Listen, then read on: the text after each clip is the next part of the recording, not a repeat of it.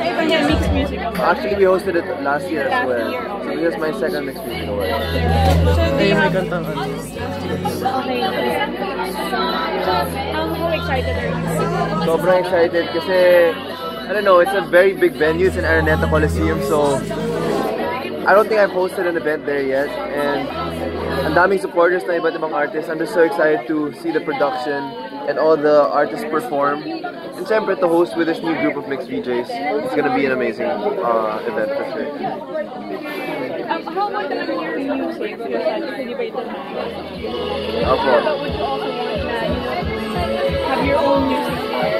Yeah, well, I've only released one song last year, and this year I just released a song last month under Universal Records. So, I haven't been all out with my music yet kasi ang dami kong ginagawa, but for sure in the future it will be fun if I can do that. Are you working on that? Yes, I am. I'm working on it.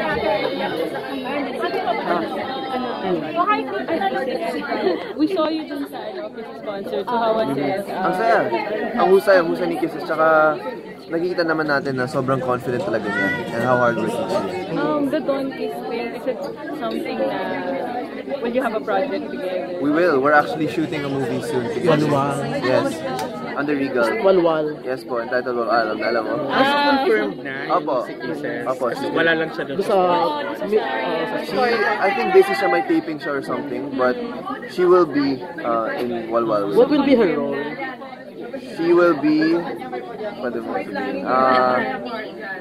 basta kaibigan ko. Yeah, love interest din. Love interest, parang ganun. Yes.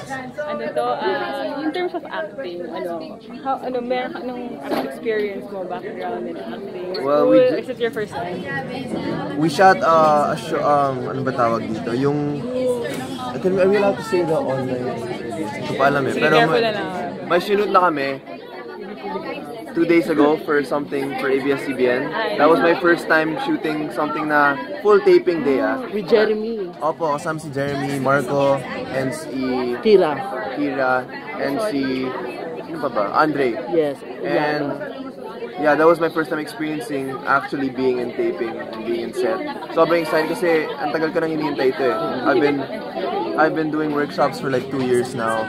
I was really getting ready for this, and acting is really something I really wanted to do. Did you get tips from your mom? Yes, of course. Palagi siya nag-text sa akin, kamusta naman, okay ka ba dyan? And sa script ko po, siya yung tumutulong sa akin kanya kumuha ng inspiration or hugot or whatever I need to deliver those lines. And with Kisses, have you bonded na talked about? Siyempre kasi ang dami ng ibang love team partners. Yeah, we see each other every Sunday. We're on ASAP Chill Out together, so we get to talk there. And busy lang siya sa mga workshops and sa StoryCon ng Walwal, but I'm sure she'll be there for the taping days. And we're just excited to start shooting na. Anong favorite mo dun sa concert ni Kisses? Nakikita kita tawa ng tawa. Seryoso? Malapit siya sa upuan mo. Lalo na yung thank you for my face. Nakakatawa yun, diba? Hindi ka ba tumawa doon? Tumawa! Diba? Ano ba yung favorite part ko? Yung Greatest Showman. Yung may okay.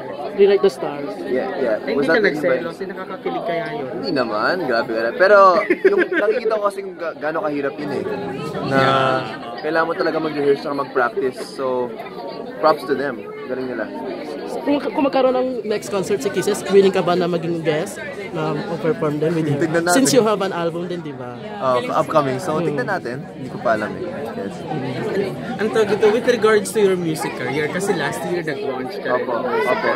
So, what's next for you this year? And, syempre kung nag-concert na si Kisses, so dapat may collab din sa inyo. Well, right now, nag-release po kami ng song under Universal Records last month entitled Different Kind of Love.